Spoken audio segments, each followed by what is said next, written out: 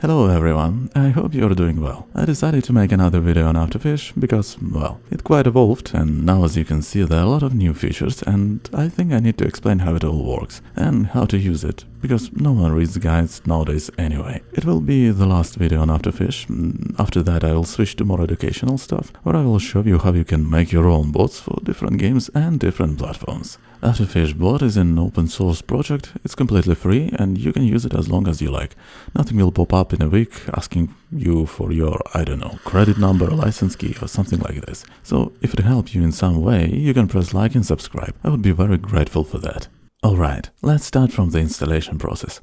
First, you need to click on the link in the description, scroll down and carefully read these two parts.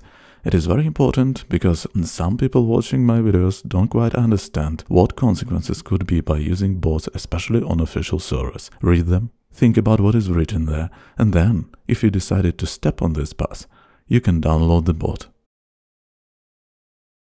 After you downloaded it, you click twice and the installation process begins. It will install the bot into your app data folder under a random name. Don't worry, you can uninstall it from the settings and it will disappear from your computer forever. The name of the application will be the same as the name of the shortcut you can find on your desktop. After installation is finished, the bot will be launched automatically.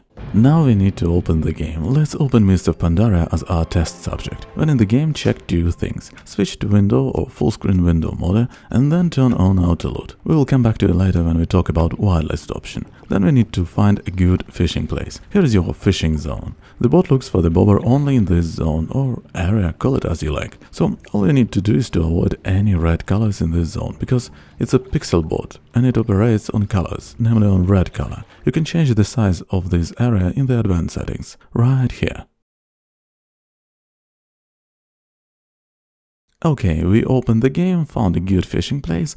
Now it's time to set our fishing skill and lures to some keys so that the bot could use them to fish on his own. Let's do exactly this.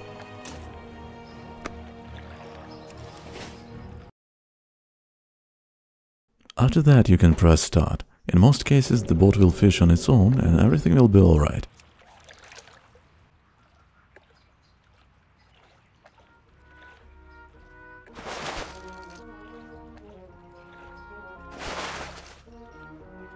But imagine that we are in some snowy area where lightning isn't so good. We press start and nothing happens. That's because the red color on the bobber is too dark and our red color threshold value is too high. All we need to do is to make this value smaller. Let's change it.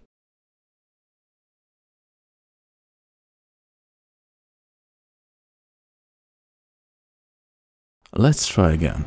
And nothing. Let's lower it at more.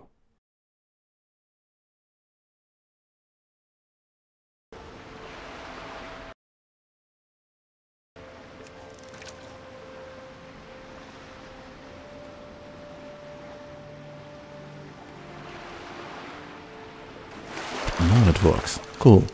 Let's imagine the opposite of this situation. We want to fish in some reddish area like Durata. We found a fishing place, press start, and we got an error that says that there are red colors in the fishing zone. Well, yeah, there are some. So to make the bot avoid exactly these colors and simultaneously see the red feather on the bobber, we need to make our threshold value a little bit larger, like this.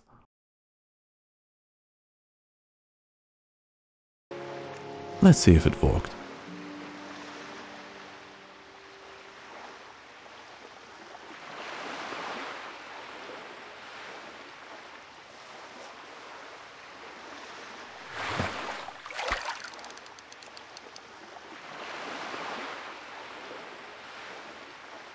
You can use AutoFish on multiple windows. For that you don't need to do anything. Just open the windows, place every bot properly, check the fishing zones for red colors in advance and press start. If one of the bots stops working, for example if it was killed, the others will keep on working. I don't recommend using like a human option if you use more than 2 windows, because some of the bots won't catch up.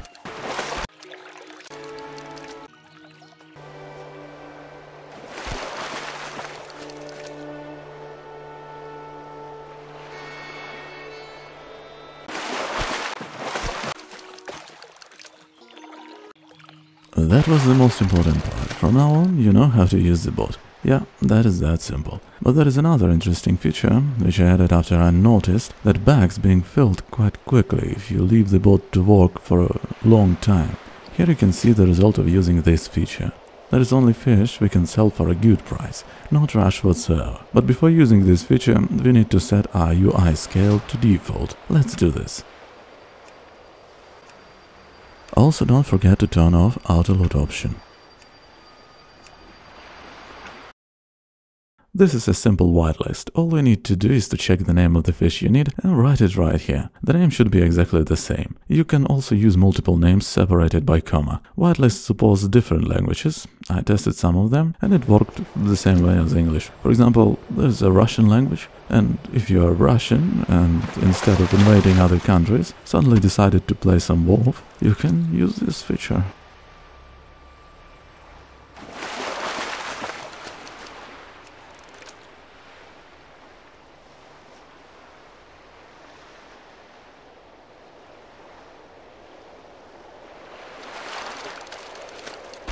There are also other options in the advanced settings, explanation to which you can find just by moving your mouse over these little question marks. If you play on some custom server, or World of Warcraft in some other language, you can use this custom window option to find your particular window you want the bot to work with. If you are going to use the bot on private servers, you probably won't need options that randomize delays, values, and make the bot sleep sometimes. Turning them off will make the bot work 2-3 times faster.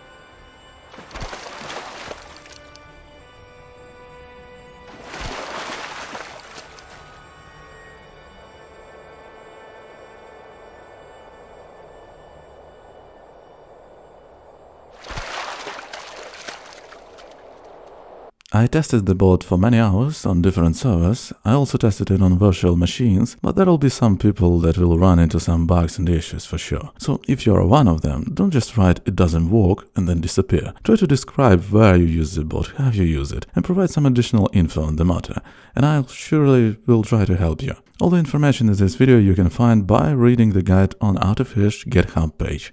Thanks for watching. Oh, and I almost forgot, you can stop the bot by pressing spacebar.